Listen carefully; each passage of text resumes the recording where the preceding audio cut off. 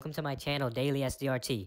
I'm here to keep you informed and entertained with all the latest celebrity drama and tea going around. Make sure you subscribe and hit the bell so you can be a part of the notification gang and so you can see the tea before everyone else.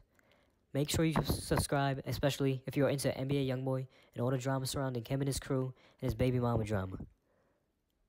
Make sure you like, comment, share, and subscribe. I hope you enjoyed the video and have a great rest of your day. Don't forget to subscribe. Videos will be coming your way daily. Daily SDRT. Daily SDRT. Daily SDRT. Daily SDRT. Daily SDRT. Daily SDRT. Daily. Hey guys, welcome back to the channel. And in this video, we'll be talking about NBA Youngboy. So if you know, a couple months ago, him and Star was charged in Atlanta for like a couple of charges, use of fighting words, possession of weed, and one more thing I think.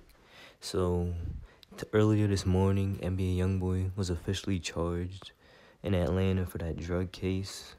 And I'll put a reading out so y'all can see.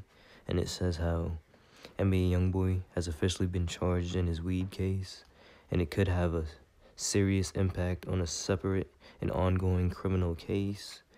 The rapper was charged with 2 misdemeanors, possession of less than an ounce of marijuana, and disorderly conduct, stemming from a case back in February in Atlanta.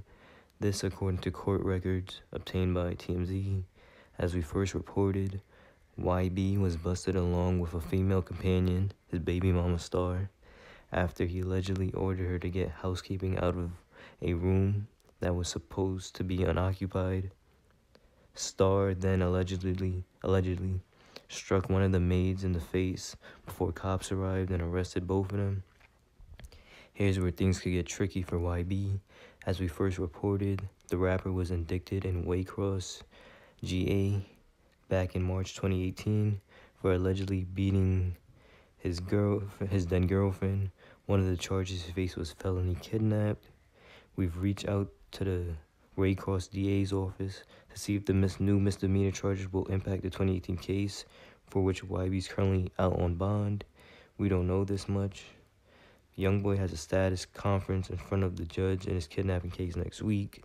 So, and then like a couple of months ago when this case happened, they tried to get his a Baton Rouge attorney or something like that, tried to get him back to go to jail, but they ended up beating that. And then his case with Jania is next week, so maybe the charges might be dropped. So, or maybe they won't, so who knows, but the charges could be dropped next week. So what do you guys think about this?